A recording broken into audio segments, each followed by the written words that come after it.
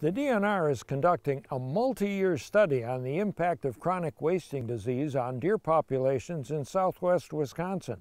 Researchers have put radio collars on more than 1,000 deer, bobcats, and coyotes.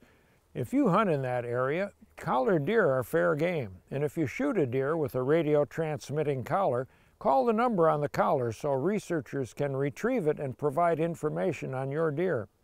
Hunters are encouraged to have their deer tested for chronic wasting disease, especially in surveillance areas surrounding the locations of recent CWD positive deer.